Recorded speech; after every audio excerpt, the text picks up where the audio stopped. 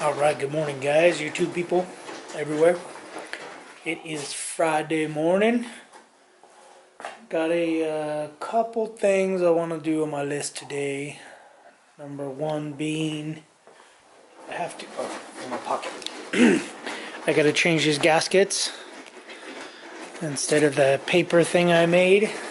So, that should be pretty quick and easy. Famous last words. I gotta do that on the 4th gen. I gotta put all these tools away, clean all these tools. I don't know if I'm gonna put the exhaust away yet. I might put all the stuff back on after I get it gone through emissions and stuff and get it registered out here in California. Yay, me.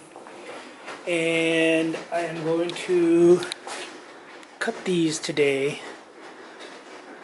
So what I want to do is I want to take this little L bracket off. So I gotta find, I think it's all, what do they call it? Spot welded. So I just don't know where. I can't really see through all the rust and everything. I don't know what that is. Probably boogers. And I want to take this off. And I'm going to torch cut this. I'm going to try to make a template maybe. But yeah, basically it's going to go from here somewhere like that. And then I'll take this. Once I cut that out, I'll take it, flip it over here, and cut that side out. Also, guys, you guys let me know what you think. Thinking about doing 4-link in the rear of Project Crack Pipe for 2 reasons. Number 1 reason is I can get rid of all this.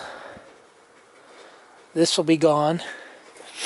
And then I'm hoping and thinking, I don't know, I haven't been able to find anything yet, but I want to move this axle forward about 3 inches so I don't have to move the cab back, because I like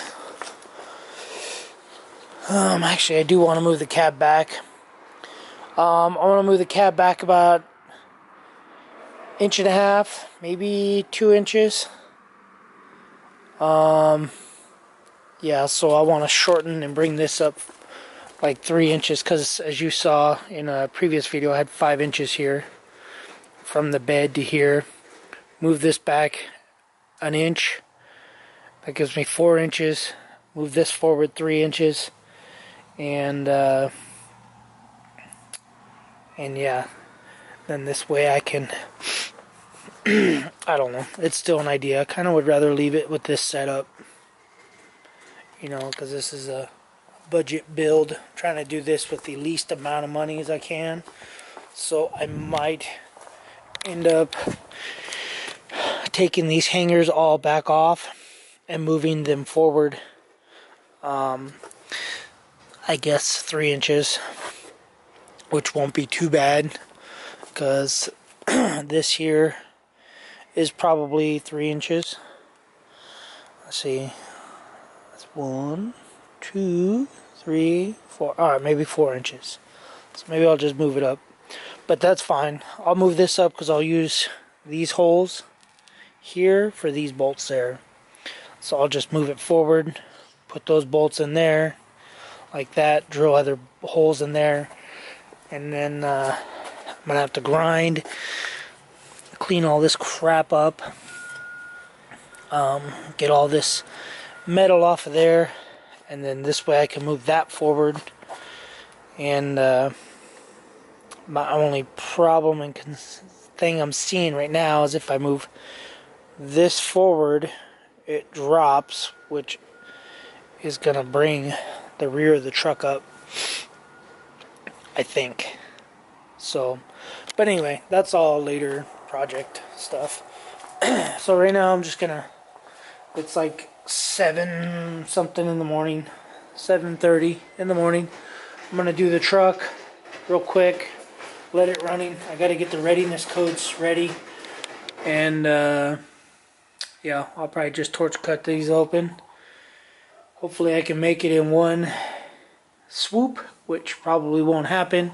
It'd be nice if I can make an arm or something, find the radius and just put something out here, like maybe clamp something out here to where the axle is, I guess, and then I can just make an arm with the radius and then just sweep. I might actually try doing that. I might actually take a 2x4 or something and just I don't know. I don't know yet. I don't know what I'm gonna do, but I know I'm gonna do it. Whatever it is, I'm gonna do. So anyway, that's it. That's it for today. That's what I'm gonna do. Yeah, I don't know. Alright guys, I gotta get it ready, gotta get it going. I am gonna play with this OBD11 app on this car. It's not gonna work. Show you real quick. There's only a couple things on the Q7 that you can do. So the heck. Oh, garage. Click on that, apps. So there's only a couple things, like I said, you can do on this. Summertime menu in MMI. Summertime, I don't know. I guess that's what do you call that? Time, daylight saving time. Video emotion. I guess you could do video. You'll be playing the DVD player as you're driving. I didn't even know the car had a DVD player, but whatever. Glove compartment lock. Radio frequency, so you can scan through frequencies, because right now on the Audi it just has set settings. It like finds local channels, and that's all you get to scroll through of what is already. It's almost like presets, so you don't actually get to change like frequencies to dial it in. Like if there's a radio station, like I listen to 93.5 out here. It's like an oldies hip hop ish, and I can't get it on my radio unless I'm home. But then once I leave my house and go about, I don't know, maybe a mile away, it goes off the radio. So this allows you to select actual stations. This one I'll use. This is one I'm going to try, the needle sweep. So basically the needles just do their little sweep. You got lap timer, some other crap. So this is all they have for the Audi Q7. And when I go to my brother-in-law's car, the e-Golf, there's like, I don't even know. Let me do something. Let me just find his car. Oh, you need the VIN number. I don't know. Anyway, I'm gonna do this little gauge sweeping thing, but yeah, that's gonna be it. It shouldn't take that long. Hopefully, I don't know. I've never done it, so maybe I'll do a video. Next video will be me putting that stupid app and trying to figure it out. See how long it takes. So I'm gonna go ahead and do that, and you'll see that in the next video. Alright guys, thanks for watching. Thanks for subscribing. If you guys like, comment, dislike, do whatever you guys do. Also, I'm going to sync my garage door opener to the Audi, and then possibly my wife's car. But we might be getting rid of the wife's car too. So anyway, alright guys, later.